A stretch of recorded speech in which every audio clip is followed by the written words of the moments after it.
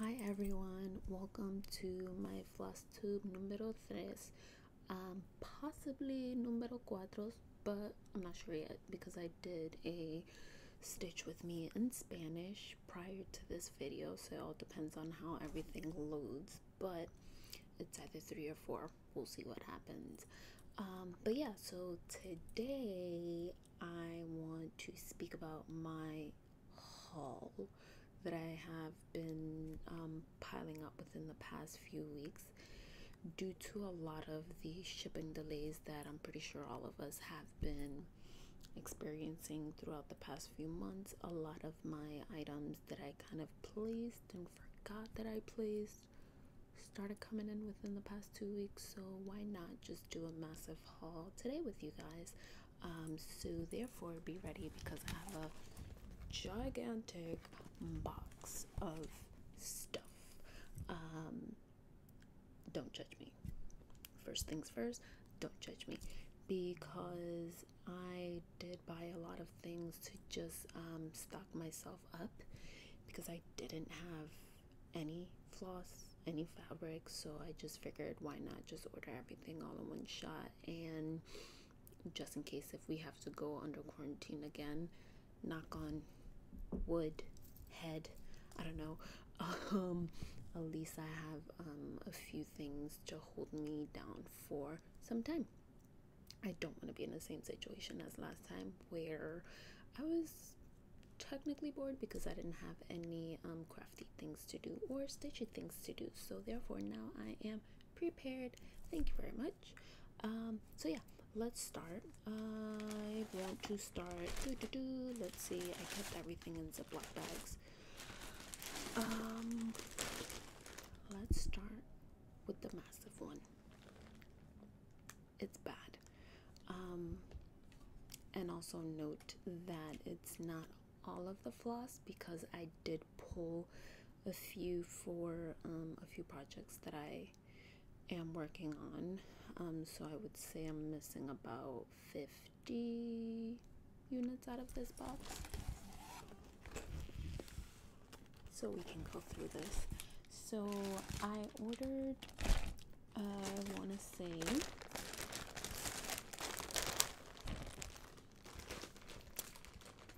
yeah, the whole DMC collection from Fire Poppies. They're awesome, guys. If you guys haven't shopped with them, just know they're awesome. The whole team there was super nice with me. I called them up and I was just like, I want one of each of everything that you have. And I thought that they were gonna judge me or just plain old say no. They helped me, so I will definitely be shopping with them again. Super excited to, this was my first order with them when I ordered these floss, so super excited about that. In addition to ordering all the DMC colors of the rainbow, I also ordered some acro, some blanco, it's all white, yes, yummy. I'm thinking of using it for black fabric. I don't know, I feel like I've seen a lot of people having a love-hate relationship with the black fabric. I'm not sure. I don't know what the deal is. If you are not a fan of black fabric, let me know why. I think I'm missing the memo here, or I'm missing something, so just let me know and I can kind of be predisposed before I start stitching. Then I also ordered some black 310. I did some extra ones because who doesn't need 310? We all do, right? In addition to that, I actually ordered, my background is fashion design. Went to school for it, went to art school, so a lot of the things that we did, especially with color theory, we did have to become familiar with the color wheel. So I don't know where my color wheel is at, but I ordered a pocket mixing color wheel. I should know the majority of these mixtures, but just in case I forget, I have a good memory triggerer. That's not a word. A good memory trigger. It's a pocket-sized one. It's cute. It's adorable. It helps. Especially when you're trying to do different color palettes for your stitches and things like that.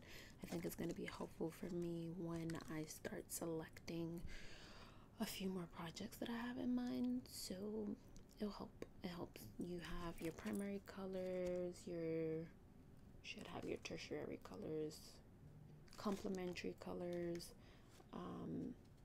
split complementary. So it's a good resource. I don't know if a lot of people use it. I do. It's awesome. I know the majority of it, but I need a refresher because I have not done color theory in a while. In addition to that, from Fire Poppies, I got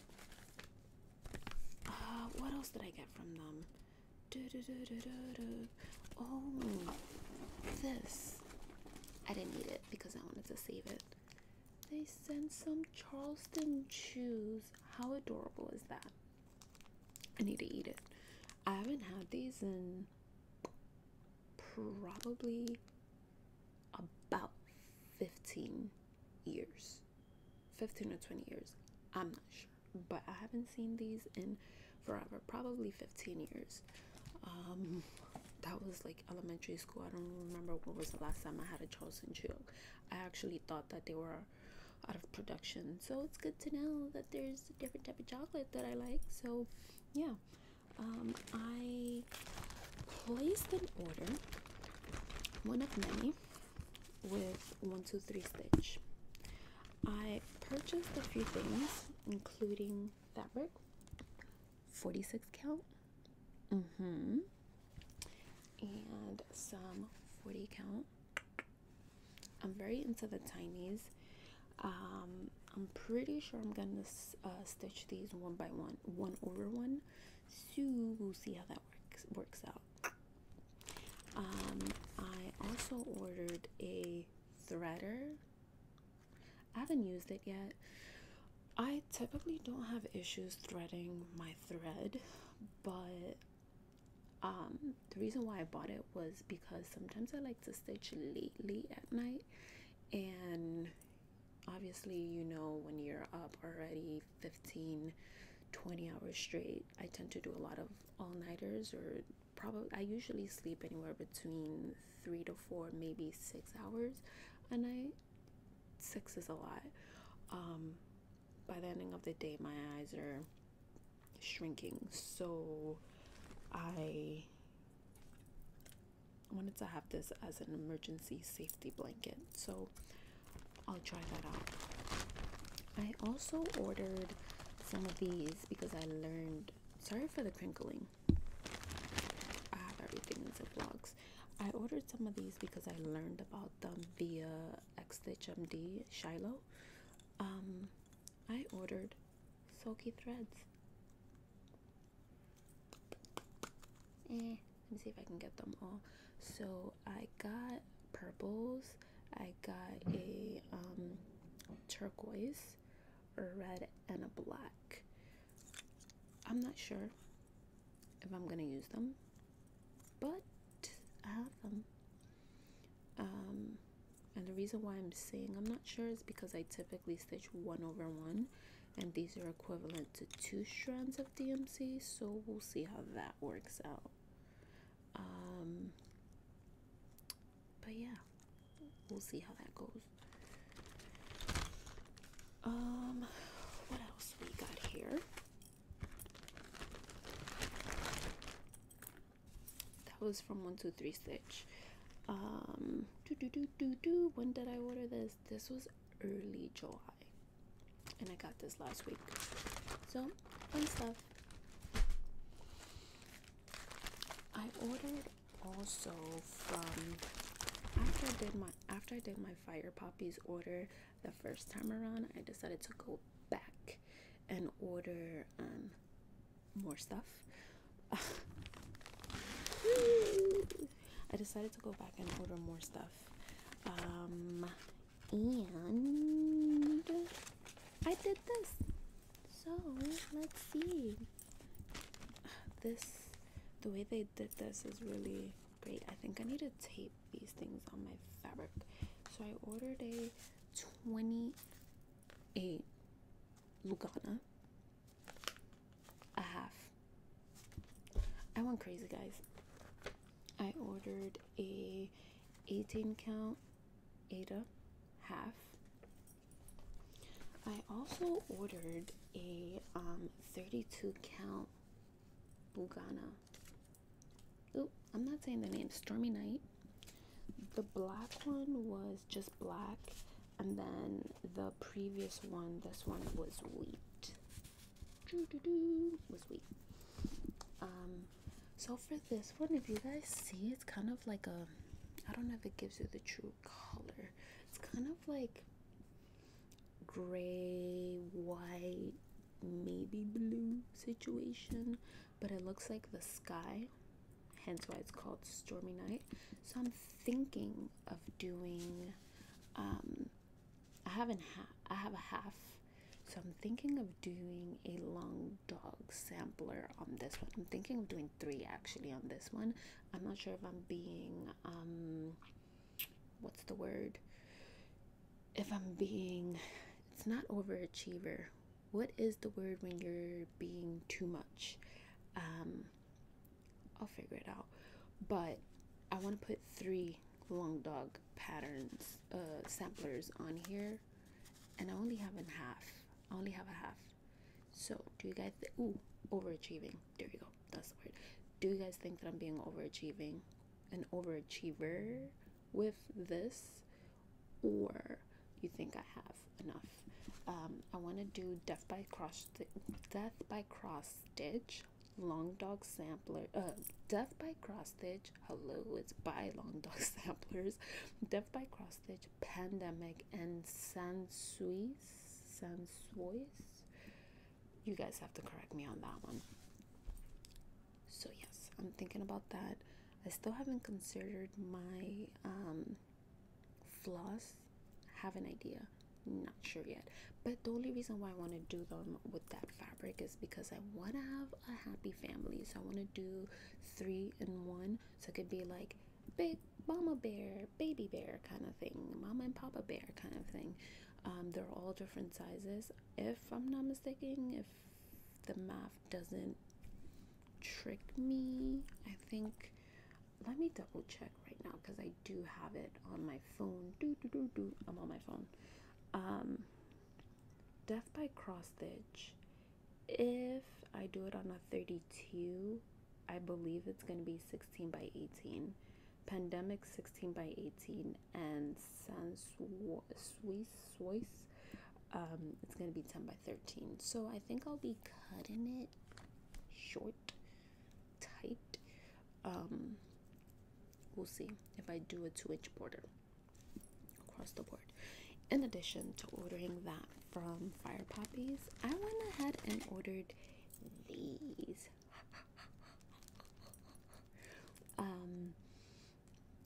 A few people gave me hints on how to just try to find, I forget who it was, but I'm gonna list it here, who told me in the comments to try a vintage shop for thimbles. But I found these are kind of like little like rubber pads, so I want to try them. They were fairly cheap, $7 for 64 of them, so technically 32 sets, right? So I want to try it and see what happens. We'll see. I also got 2 flosses because I was missing these for one of my projects, so I'm happy those came in, therefore I can continue my project. I found this shop on Etsy called Luminous Fibers. This is the one where you guys are gonna think I'm crazy.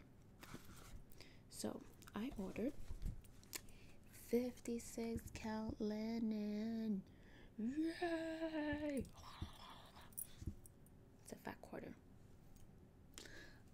I think I'm gonna stitch this 1/1. 1/1, guys. So I need to find appropriate needles and find appropriate thread / floss for this. So if you guys have any ideas, let me know. I was looking at the holes on these. This would be my first time stitching on 56 count. So I was looking at the holes and I'm just like, am I going to be able to use DMC or will I have to use just regular sewing thread? So that's a question for you guys. Let me know what you guys think. Give me some suggestions. Some suggestions. I won't be using this soon, but I am seriously considering using it. We'll see what happens. In addition to that, I've been going everywhere on Etsy. I don't know what's going on with me, but I just do it on my way to work. So yeah, I don't know. Tell me, is it bad? I actually got from Hollis Hands Create. I got a lamb's wool. I'm not gonna take these out because it's very crunchy. So I got a lamb's wool in 40 count, and then I got a winter moon in 36 count. So a lot of tiny stitching. In addition to that, I actually got these scissors, these little snippets, which I'm excited about because I want to use. And if I ever do have a shop, guys, I think I'm gonna carry these scissors because they're adorable. Look how tiny these are. These are like travel friendly. And you want to know something, guys? These are from these are put for scissors. So they're from Scott Designs.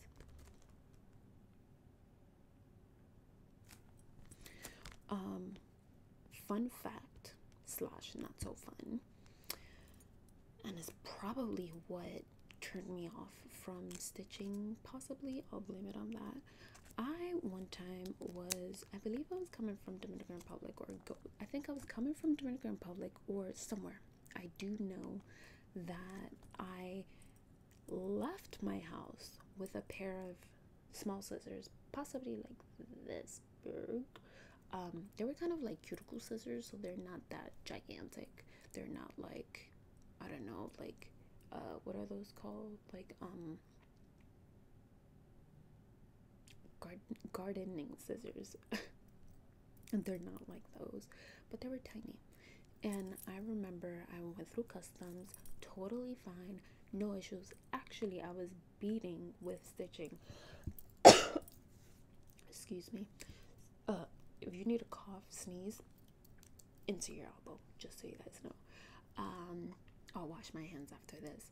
But yeah, so I went through customs and I was fine. On my way home, coming back from wherever I was at, the mean customs person, the mean TSA, whatever equivalent to that was, took my scissors from me, guys. Took my scissors, and it was my favorite pair of scissors. They were sharp, they were nice, they cut fabric, they never touched a piece of paper. Because you guys know, once you start cutting using fabric scissors with paper scissors, sometimes it dulls. I didn't let anybody touch these scissors, and these freaking guys or girls, I don't know, I won't say who it was, whether it was a guy or girl, they took it from me. I was so mad, and now I'm happy because I have a little set of baby ones. These are awesome, but I do have a question. It says in the instructions, if you purchase a primitive finish, it is strongly recommended that you wipe these scissors with a warm, damp cloth prior to the first use, given their unique matte finish. So if you have these scissors, they're saying to wipe it down so they could be matte, or they're saying wipe it down so they could be shiny. I don't know. Help me. Help me. I don't know. Let me know. But these are cute. Look at it. They're adorable. What else? Do. Last but not least, I found this place called Dragonfly Cottage, and I ordered a few baby scraps of fabric, and I ordered these because I just wanted to like try it. A 17 by 7 18 count. Look at it. It's a pretty color. It's a pretty color. It is an Ada. Question. I know there's people that are Ada haters or whatever it is. Why is that? I don't understand. I don't understand what. I do know the difference of the fabrics, but I just don't understand why they're two different sides. So if you float both sides or float one side, let me know. I am always open for having some friendly discussions about things like this. In addition to that, I also purchased a 26 count linen. It's a sand and it's 12 by 12. Let me put this behind. It actually is very sandy. Like, it's super stiff too. Look, it's very stiff. But whatever. I got another 26 count linen, 10 by 20. Super thin.